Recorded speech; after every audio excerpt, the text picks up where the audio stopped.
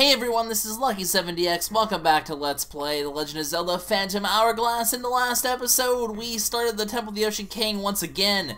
Also, we got the Platinum on Beetle, and it was kind of hilarious. But, we're here pretty much at the halfway point of the Temple of the Ocean King, and we're about to make some new progress into unexplored territory. It took us 2 minutes and 47 seconds. We have 13:13 left on the clock. Hopefully, that doesn't spell some unlucky times ahead. But for now, we're going to use Celia's power to open the Door of Courage, and the next section of the temple awaits us. Very exciting stuff. So, what do we have in this new section? Well, a new mechanic that we're going to explore in Basement 7. Hey, this one should be lucky for me, right? Also, watch out for arrows. Your shield will block them if you're facing the right direction. Otherwise, you can see that there's pretty much nothing over on this side, so you head over here, and you can hear yourself making a noise. The floor makes a sound when you run on it. If you run, it'll be loud enough for the phantoms to hear you. If you walk, it'll be quiet enough the phantoms won't notice a thing. So when you walk, it's safe. When you run, it's not safe. And when you're running, you can tell because you'll have symbols on the top screen there that you can see. So basically, only run when it's safe. Otherwise, you know, if you run, the phantoms will notice, as you can see there. And luckily, he didn't spot us, but they will notice. So that's a thing. So avoid the phantom. Actually, there's not anything like over, like, hi, Mr. Guy, you're a guy. Cool story. There's nothing over here worthwhile. Nope, just a pot. Okay, that's cool. Just making sure, double checking. There's a lot of treasures you can get in this area, so I'm gonna I want to make sure that I don't miss any. So smack the phantoms to get them out of the way, and you can go ahead and run around, explore, and see what else you can find. Going to throw a pot there so I can have a safe zone here. Get off me, phantom. Thank you. That phantom over there. Well, that just happened. No idea what just happened there, but basically there's pedestals with the crystals that we've seen a few times before. We're gonna have to deal with them again. But so the pedestal's over there, but where's the crystal? Very good question. We'll actually, oh, he found us, running away. So the pedestal's over here. Where's the crystal? We're gonna have to find that out, but, the answer to where to go from here is a bit more, interesting than you would think. Head over here and talk to this guy. He doesn't believe that phantoms walk on air, so, that's the clue. The answer is watch the red phantom. As you can see, he's walking across the pit. Is there anything here? Doesn't look like it. Oh, he may have just spotted us. Okay, hi, Mr. Oh, I am in so much trouble. I am in so much trouble. I am in so much trouble. Well, and that's how you easily lose 30 seconds of your life. I was gonna draw on the map. So as you can see, there's a zone over here where you can actually cross across the map instead. Oops, I may have alerted the phantoms. But luckily he didn't notice us. So you can actually cross across this gap and make it on the right side here where more important things await us. So there's a lot we can do here. I'm gonna quickly go ahead and see if there's anything on this end that's worth getting. I kind of forget. But yeah, an invisible floor, but then you got trapped in a pit because this one's actually a booby trap. So watch out for, actually, if you fall down here, nothing happens, or you just take damage. Yeah. Okay, cool story. So, is it gonna be possible for me to get a hit in? There we go. Oh, that was cool. Oh, that was good. So while we're here, we're gonna take the time to bomb this area here and just show that we also need to find ourselves a triangle area as well. So interesting. Also, there's an area over here that we can go, but there's nothing worthwhile here. Get out of the way, Phantom. I don't like you. I love the fact we can smack them around, though. That's great. But anyway, head over here, and there's actually one other thing we can do. We can walk across this thing. Oh, but that's for a reward that we don't actually have access to yet. Okay. There's a treasure that'll spawn there at some point. So I forget exactly when we spawn that treasure now. Well, we'll figure that out later. For now, we're gonna go upstairs and see what's going on there. So, oops, I accidentally spoiled the fact that you can walk on that, but a treasure will actually spawn there at some point. So, let's be careful for now and head over this way. There's some fire here blocking this switch, so we're gonna have to be careful about this. Basically, it's gonna tell us how you can hit phantoms from behind, so we need to get rid of that blue phantom blocking the way there. And also make sure we don't get caught by that guy. That would also be helpful. Get out of here. Alright, wait for the blue one to look away. Sneak up behind him. Smack him. Hit the switch. Unlock the flames. Go from there. It is time, though, so you gotta be quick. I gotta just leave myself a safe zone there if I ever need it. Oh, crap. Come back. Come back. Come back. Didn't come back in time. Not very helpful. Switch. You kinda screwed me over there. Don't appreciate it. Alright, that Phantom's looking towards us right now. We're waiting for him to look away. Run back over here. Smack him. Smack the switch. Hopefully have a timeout way better this time. Luckily the red Phantom's not in the way, so we should be able to run and make it! Ah, just in time. So while we're on this side, we can now keep over here and grab some of the rewards and treasures that we need to get. Also, we can get ourselves an extra 30 seconds, which will be handy. But we'll get ourselves the round crystal, so we know where the round switch is. It's over on the floor below us. So now we just have to take it back there successfully, and we can start to pull the pieces together here in this puzzle of sorts. Also, there is, I believe, a thing we can shoot. Yeah, we can shoot that crystal over there. So hop on this thing. You can actually hop on these poles. It'll give you the leverage to hit this crystal and get ourselves a treasure chest, which is timed. So let's hustle and make sure we can get there in time, and we can, and we get another power gem. So now up to 12 power gems. You get a lot of power gems early on in the game. Luckily for us, I think we should be able to get another wisdom gem and courage gem by the time we get here. So the skeleton kind of gives you an interesting hint here. You can't actually find the key, and it gives you a hint that you bring it down from the floor above. Remember how there's a floor that once we get the proper items we can skip? We can grab the key from that floor and actually use it on this door as a shortcut later on. So interesting how that works. But we can't unfortunately do that because we don't have the ability to get the key like that. So don't notice me, thank you. By the way, when you're holding these things or any of the force gems or anything, A, you're automatically walking, so you won't alert these floors, but B, the more important thing is you will not be able to outrun the Swift Phantoms. You will be too slow to outrun them. You'll have to drop your crystal, and more than likely they will then grab the crystal. So do not get spotted by a Swift Phantom while you're holding onto these things. You will not be having a good time. I actually wanted to go this way. Also, you can see that the next item is going to help us out immensely with this puzzle for obvious reasons. So, cross the gap here. Oh, crap. Oh, crap. Come on, get into the safe zone. Like I said, you can't outrun them, but if you're near enough to a safe zone, you can kind of make things work out in your favor anyway. You know what? Let's follow the Phantoms instead. Probably will be a better strategy. So, follow the bad guys. Follow the bad guys. And make a run for it. Bye! So you can put the crystal in there. It'll allow us access to the spikes here. And we can now keep going. So we have a way to get downstairs. We also can get this wind here going. This wind will be actually pretty important later on, but for now, we're okay. So we come down to the floor here. We get a little hint that this is the last floor, so that's nice. Unfortunately, we can't get very far on this floor. All we get is a treasure chest containing the triangle crystal, so we now can take this back to the other side again and go from there. Something to note, though, is that there's a square pedestal over here as well, so we have 3 different crystals to deal with here. And there is actually a reason why these 3 crystals exist. We're gonna have to be kind of clever here with how we're doing things. I got spotted. Luckily for us, we actually have a decently easy way to escape the Phantoms by flying up here. That crystal just defied the laws of everything. Okay, well, that's a thing. Boom! Gotcha! Bye!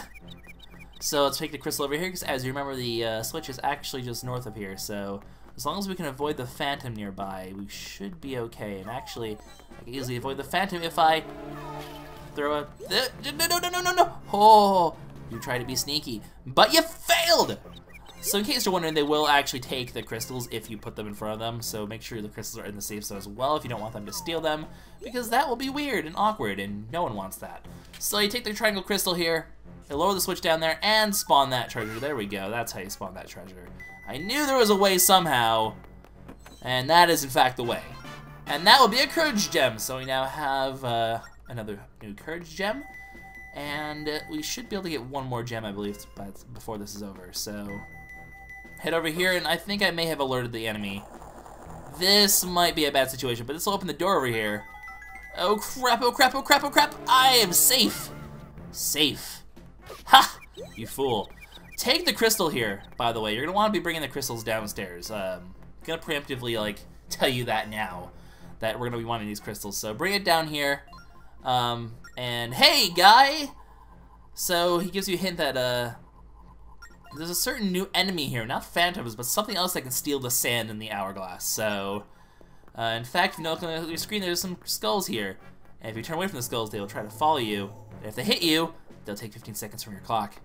So, in other words, don't let that happen. Instead, you're going to want to fight them. So, let them come to you. And turn around, smack them. You'll actually get 30 seconds as a reward for this. So, instead of getting treasures now, you'll get these things. Instead of getting yellow crystal things to get the time, you'll have to actually fight these enemies instead. So be careful when one's stalking you. We'll go ahead and we're gonna drop this crystal off because, as you can see, we need all 3 crystals here to get through this door. That's why I brought this one down here with me, just to save a little bit of time. You're essentially going to need to have all 3 of these crystals. So 1, 2, 3 to get through to the next area. Place the first one in here. I know you're here, Mr. Guy. Where are you? Where are you? There you are. I see you. Can't fool me. So extra 30 seconds on the clock. The other 2 are definitely still heading towards me. Also, if you get spotted by the Phantom on this floor, you will be caught here. So get into safety. And this is actually convenient because if you've noticed, the Phantom actually has another one of the crystals as well, which is nice. You are... No! Dad! My time! My time! Stop. Stop. Das rude! So bring the square crystal over here. You're gonna want it over here because this will actually give us an easy way to bring the circle crystal down here as well. And first of all, let's kill these annoying guys because they're annoying and I don't want to deal with you. Get out. I want my time back. Grab one of these as well just for safety if you need it. So this should be the last one. I know you're around here. There we go. Actually, spin attack would be very handy as well, but if you kill all of them, you'll get a big treasure to appear. I think this is gonna have the wisdom gem I'm looking for. There's a Phantom nearby. Okay. Oh, we want to walk. Shoot. I ran instead of walked. It backfired. Get out of here. So as you can see, you want to walk in these areas so you're not alerting the Phantoms. But in the end, it doesn't really matter that much. So let's quickly see if we can get this to work out in my favor here. Wait for the eye to open. Shoot the eye. And this will actually allow us to, hopefully, if we're lucky here, I think this is, yep, this is a trap for the Phantom. So hopefully the Phantom will, see if we can't alert the Phantom and trick him to coming over here. Oh, well, we could do that instead.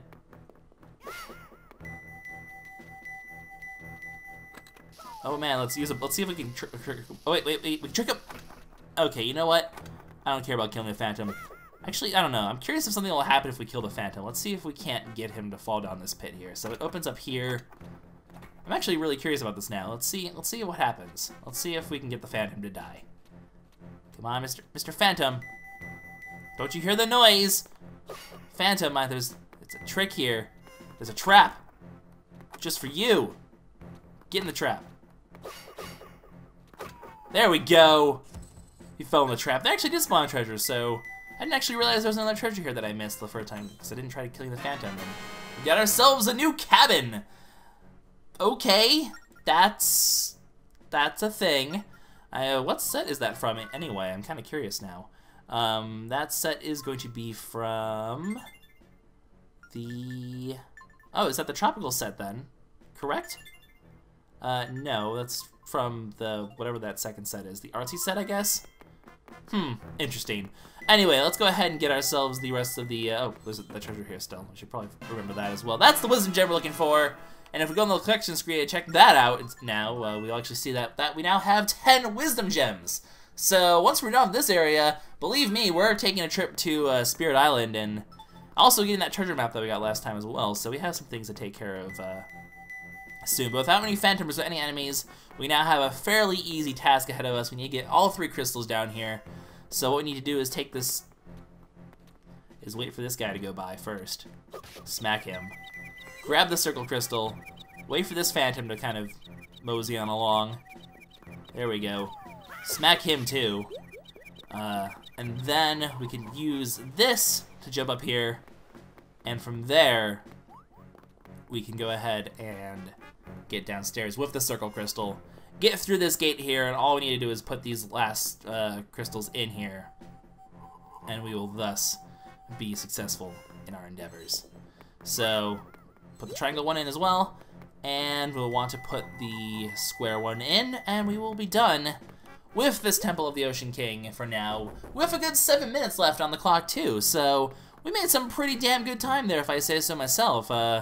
Definitely would have time to continue going. In fact, if you actually do things properly, you can keep going for a little bit in the Temple of the Ocean King. Not very far, because you're going to need the next dungeon item to succeed anyway. But we could still make a decent amount of progress if we so chose. In fact, this guy will actually tell us exactly how to do that. So if you talk to him, if you set the crystals in the order, in a specific order, which is square, circle, triangle, you will be allowed to head down a floor, essentially. So we can continue to make progress if we so choose. For now, though, we got ourselves the Southeastern Sea chart, and that will open up a whole new map full of new islands and new excitement for us to explore, and a new dungeon as well, potentially. So not too shabby. Can explore more of the sea. Well, we're gonna. However, do we have enough time to explore further into the area? That's the big question. I will demonstrate that if you do the correct order here, which is square, circle, triangle, and then head back in, something will in fact happen. I'm not gonna go leave now though, because it introduces a new type of phantom and new mechanics that we really won't be able to really explore anyway.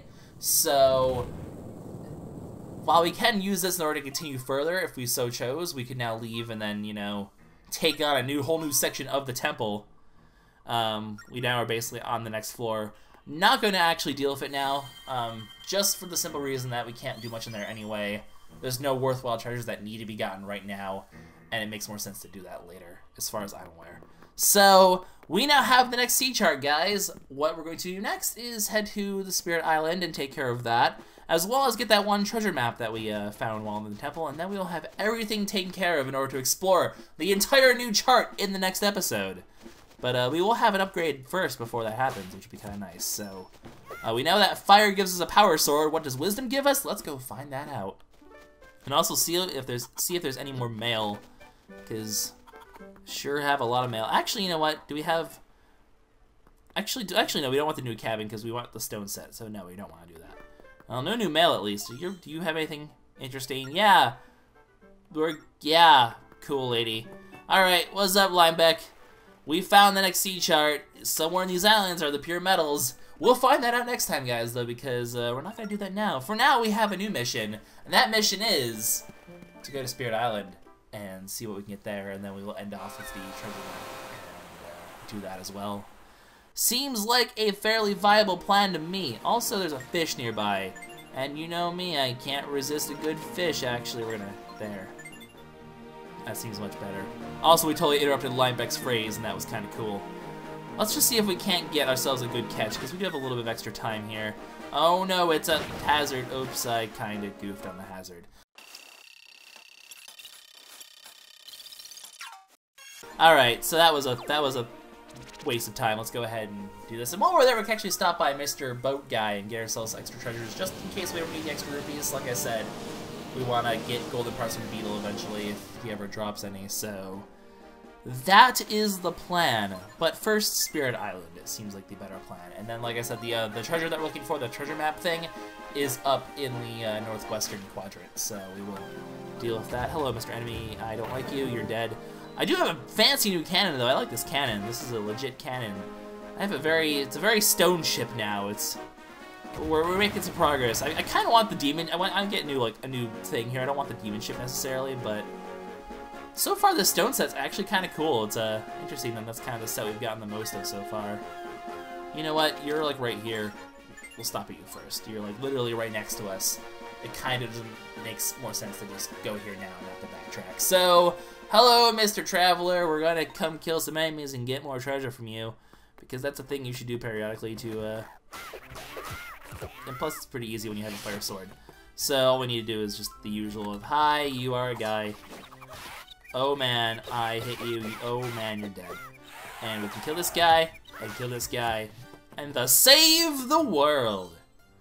Oh, there's actually something else I can do now I'm thinking about in this episode that I completely forgot about. Okay, well there's one more thing we could do then. Cool. So he's giving us treasures, so we'll go ahead and get all the treasures from him. Oh man, got ourselves some useless amber. Oh man, got ourselves more useless amber. Oh man, got ourselves even more useless. What? Seriously, guy? This is gonna be a fourth one? No, okay, well, it's still just as useless. What else do you got? Oh, okay, you got 2 of those too. Maybe 3? Can we go for 3? No, we got a 4th Goron Amber instead. Oh, we got more things. Oh, we got another crown. It's crown versus Amber's. Who's gonna win? It's a pearl. Actually, that's a good one then. So we got 800 in the end there. That was actually kind of worth our time. So that was still really funny though. I like this guy. We'll rescue him some more throughout the game. Just anytime we're near Spirit Island, I see no reason not to go rescue his sorry little sad state of affairs. So let's head to Spirit Island and turn in our gems, get ourselves a new reward. We still have those compliment cards that turn into Beetle as well at some point, but he's kind of way up there, so we'll probably do it at the start of the next episode, because I don't feel like trying to hunt him down when he's nowhere near me. And generally, he's near you when you stop the game, or I can just do it off screen to the next one, so we're not going to bother with that right now. We're just going to head to Spirit Island, and oh man, there's enemies here. It's kind of a thing, but we have more important things to deal with. We head over here, and it's time to turn in our new gems. By the way, if you try to do power, once you've upgraded it, it'll basically mention that you have 12 fire gems. You can 8 more gems before you can increase it again. So you can get like a super fire sword, which is exciting. But for now, we're gonna get the wisdom one. And if power increases our power, wisdom increases something else instead. So we get the spirit of wisdom, and we can now power that up. We actually now have a choice between our spirits, which will be a very strategic choice depending on the situation. Like, as you can see, the power one is extremely helpful during the Temple of the Ocean King. This one's going to be more helpful overall, though, because it protects you, and basically you have a much stronger shield, and you take much less damage from enemies. So we can go to our collection screen and attach the Spirit of Wisdom instead. And we now have a blue spirit following us, and our shield is basically, as you can see, our hearts are basically buffed. We'll take a lot less damage from enemies, as you can see. Oh, also, our shield now will stun enemies if they run into it, so we now have basically a stun. But if we take damage from enemies somehow, if I can actually like force myself to take damage here. There we go. So you can see it's only a quarter of a heart now instead of half of a heart. So, very exciting. We now have the ability to take half damage and have a shield that can stun enemies. I really like the Wisdom one. It makes the game even easier. Huzzah! But for now, what we're going to do is we're going to head up to the northwest quadrant here and get this treasure map. And also, one other little new thing that happens that we can actually take care of as well, which should happen on the way to this treasure map, if we play our cards right here, is we should be able to get a special reward because, see these pirate ships out there? They're now a bit more scary. There's a big one now instead of just the 2 small ones. And the big one can do something really interesting if you allow it to do so.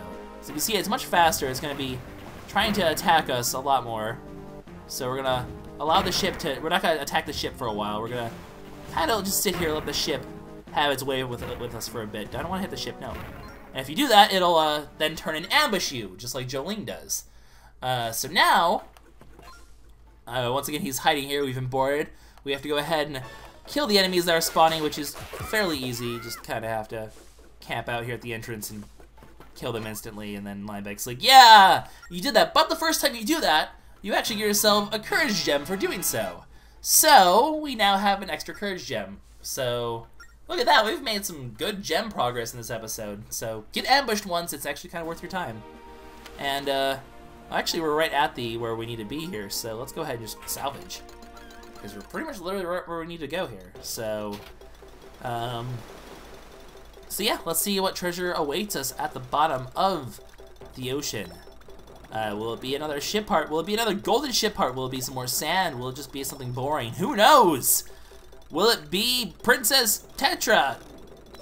Well, I guess it's either Princess Zelda or Tetra. I guess it's not really both, but let's make sure we just don't break our ship in the process, or our salvage arm in the process, though, because I don't want to really be buying more salvage army stuff. So let's go ahead and just make sure we avoid all of the mines. As you can see, it's getting more and more difficult here as we go, but we can easily be successful here.